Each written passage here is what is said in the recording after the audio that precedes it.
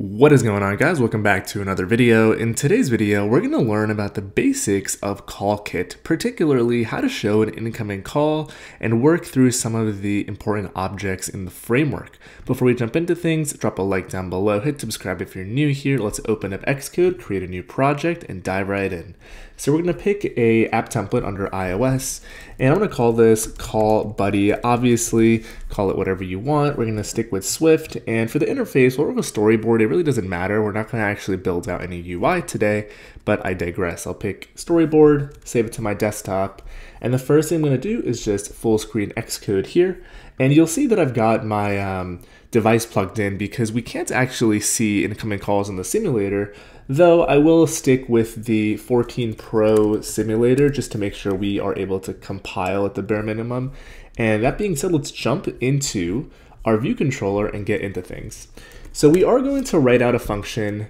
I will say start demo, and I'm just going to call this in view did load, and we're going to work in another Swift file that I'll create now called call manager. Now, call manager will be a Swift file, and inside of here, we're going to write out the functionality to show an incoming call. Now, before I get ahead of myself, let's talk about what CallKit lets you do. So CallKit is basically Apple's interface to report incoming calls, notify the system that, hey, a call is in progress. That's how you get a call to show up in the call history, in the phone app. It doesn't actually handle the voice over IP or the infrastructure for placing a call. The expectation is that you're going to use something like Agora or some other third-party framework, or even first-party, to handle the video call or the audio call. And this is how you're going to interface with the system's calling components. So let's go ahead and import CallKit here. Let me move it up here so it's alphabetized. And let's create an object here called call manager. Now this is going to need to inherit from NSObject. Let's see if it decides to autocomplete. There we go. And the reason we want to inherit from NSObject, and I forgot the class keyword here, is because we're going to want to conform to a protocol momentarily that expects NSObject as the class. So let's go ahead and create two properties in here. The first one is going to be a provider, and I'll create this in a second. And the second one is going to be a call controller. So the provider is going to be a CX provider with a configuration.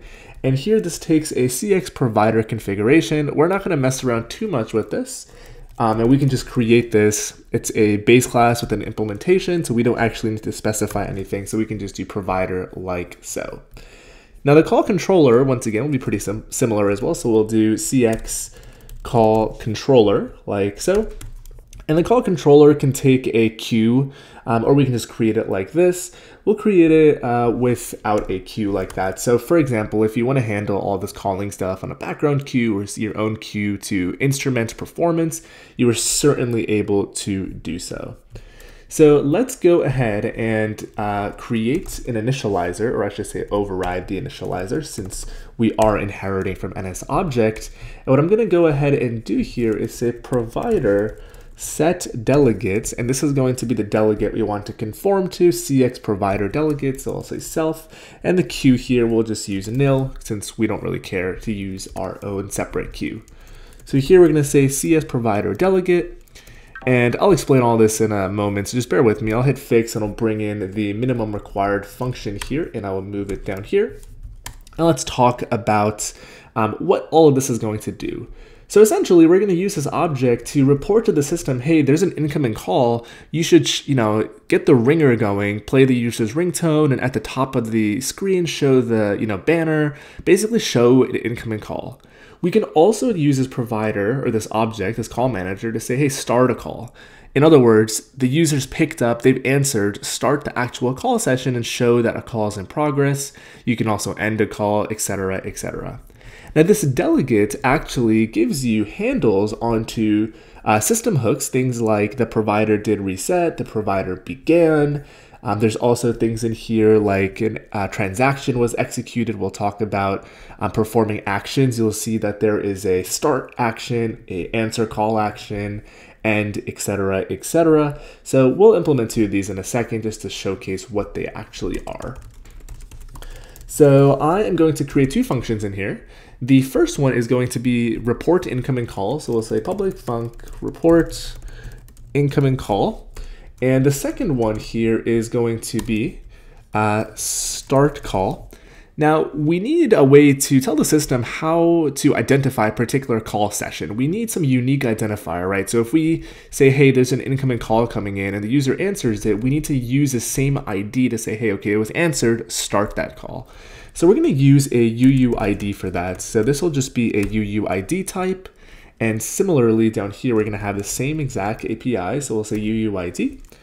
And we also want something that's called a handle. In other words, who is placing the call? What is the name of this person? Is it the name of a contact? Is it a username? What the heck is it? What should we show to the user? So we're gonna say handle, which will just be a string. And this will be important down here as well. So we'll copy and paste it. Now to actually report the incoming call, it's pretty simple. We can say provider reports incoming call, and you'll see that this takes a UUID, a update, and then a completion handler as well. So the UUID is simple, just the ID. Now what the heck is this call update? Well, we need to actually create this up here. So we can say that a update will be a CX call update, and we can create this as such. Now on this update, we can actually specify the handle if I'm not mistaken. So let's see, we want this to be a update, and the update will be passed into here. And we do want to specify the handle. So let me see if I can specify it in here. Looks like I cannot. Let me jump into this and refresh my memory how to specify that handle, because it is important. It does come in later on. So we have a remote handle on here. I believe there's just a handle, but while we're in here, you'll notice that there are other things you can specify, such as, does this incoming call support video? Does it support grouping? Can we add more people to it? Does it support putting the call on hold, etc., etc.?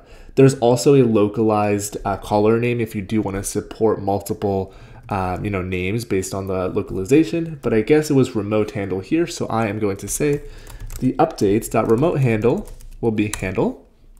And then here we will get a optional error in, and we're going to say if let error equals an error, we'll just print out a string describing error. Otherwise, I will print out call reported, like so. So if we compile, let's see, this is going to yell at me. So it looks like it is indeed yelling at me because cannot assign value of type string to CX handle. Yes, this is because this needs to be a CX handle, which will actually wrap the type of the handle. And you'll see there's a couple in here. So you can do phone number or email. I'm just going to say generic, and we're going to say the value will be handle. So if you've ever noticed how you can place FaceTime calls in iOS with email addresses, this is actually exactly how Apple does it. So we're gonna stick with generic since this is not an email or a phone number of what we're gonna pass in. So if you compile now, everything should be working in terms of compiling, and I should be able to give this a run on my simulator here as well if it decides to pop up. So I'll move this to this desktop and let that run over there. So before we actually call this on the view controller to see something in action, let's go ahead and implement this as well, because this is pretty simple to do as well. So instead of notifying the provider here, we are going to do this on the call controller. We are actually going to start a transaction. So we're going to say request transaction, and we can specify a collection of transactions, a single transaction, and this one can be async as well. It supports async awaits. So we are going to say here, request transaction, and I will specify, I'll use this one here, I guess. So it'll take a collection of CX actions, and then we have a completion handler once again with just an error in here. Now, what the heck is a CX action? So you'll notice when we jumped into the delegate, there was something of the name a start call action. So we want to actually create that action. So this is going to be a CX start call action, and this gets created once again with an ID and a handle, which is why we pass this in here. Once again, this is a CX handle, so I'll create the same CX handle up here. So let me actually grab this guy, and I will create this right up here, and we'll try to go ahead and compile. It is yelling at me because we have a typo there, so we'll go ahead and do that. Now down here we actually can pass in the action directly, and we want to do it in a transaction. So we're going to say a transaction here will be CX, and I keep typing it backwards, a CX transaction, and this can take a single action, multiple actions, or you can create it with the unarchiver, aka NSCoder. So here we're going to go ahead and pass in our action, and if I'm not mistaken, I can go ahead and pass in this, and we should be able to start a transaction. Let me see what the API looks like here. So here it takes in CX action. So there is an API to request a transaction. Here we go. So what we want to do is we want to request, and it's just transaction. So we'll go ahead and say request, and we should be able to pass in the transaction like so. Now we get an error like this, and similarly, we'll handle the error by just unwrapping it and printing it out. And we'll go ahead and here say call started. So to report a call, you use the provider and you say, hey, report this incoming call. And to answer the call, you can request a transaction. So similar to the start call transaction, and we won't go too deep into this since there's literally tons and tons of them, there are other actions. So there's an end call action. You can say CX. If you just do CX action, you'll actually see all the other ones. So there's start call action. There's also, let's see, end call action. There's answer call action. So there's quite a few. So you'll see actually answer and start here. There is a difference. Answer is basically, we should be in the state where we're connecting the session, and the actual start call is, okay, the session's connected, start the communication, right? And all of this, once again, is just a report between the system call infrastructure and what you're supposed to implement on your own, which is all the underlying calling capabilities. So that all being said, and my spiel out of the way, let's jump into the view controller and actually use this and see what the heck we get. So I'll find all that class because my OCD is telling me to. And here we will say call manager will be our call manager. And we'll just instantiate it like so. And let me actually do it down here. It makes my life easier. And what I'll go ahead and do is on a delay, we'll say dispatch queue main, fix my typo, main, and we'll do async. And we want to do async after, so I'll use this one down here. Maybe in like 2 seconds, we want a call to come in, and we are going to say call manager. We want to report an incoming call. The UUID, I'll go ahead and say is an ID, which will be a UUID like so. And then the handle, we'll go ahead and say, hey, Tim Cook is calling me. And this is a handle we expect to see. So if you give this a run on your simulator, what you'll notice is that you're going to get an error in your console, which is expected. So bear with it 2 seconds, and we should see an error down here if I'm not mistaken. And let's see. Looks like we are not seeing this. So let me put a print in here. All right, I will come into here and I will toss in a print of reporting call, and I'll toss in a print in here of starting call, and we'll give that a try once more just to see if we do actually get the print. Okay, so we definitely get the print. Let me call the other one. One of these actually shows an error, so we'll do this one, and once again, we'll do Tim Cook. But the point is, you should run this on a physical device so you don't actually see the error. There's the error. Okay, so when you try to start a call, it actually yells at you. You can't request a transaction on a simulator, makes sense. So let me go ahead and run this on my physical device. And what I'll do is I will screen capture my physical device here so I can show y'all what it looks like on the actual phone, because it is pretty cool to see something as native as the ringer, an actual phone call coming in on your physical device. So let me go ahead and run it on my iPhone here. And it is installing, super slow because it knows I'm recording a video, and there it goes, it launched. And if we just bear with it, you can probably hear my ringtone in like 2 seconds. So we should see the call coming in. It looks like my phone is actually on Do Not Disturb, so let me actually turn that off. And let me give this a run once more. And we should see this come in if you bear with it 2 seconds.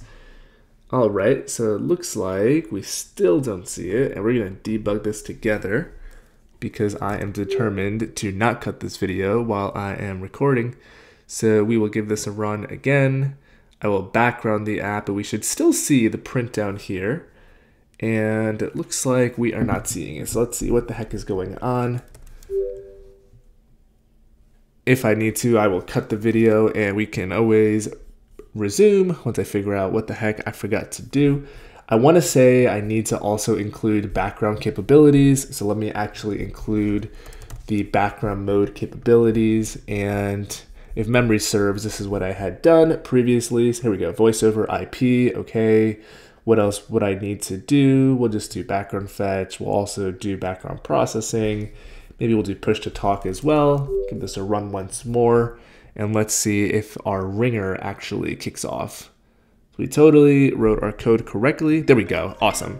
So you do need to actually add the background modes, which I totally forgot to do, and you will actually see the call appear. So that is all I've got. Let's try this one more time, and I'll make my ringer volume a little louder to make sure you guys can hear it. And in a second, we should get the call. And I keep hitting the volume button, which is why it goes away, but I'll screen capture it, toss it onto the screen somewhere about now. Thanks again for watching. That's all I've got for you guys today. If you're interested in CallKit, let me know down below. It's a pretty large framework, so you can get pretty deep into the weeds. If you're new here and haven't subscribed, make sure to do so to stay tuned for new iOS and Swift content, some other tech stuff along the way. Almost at 80,000 subs. Appreciate all of you. Thanks again for watching. I'll catch you all in the next one.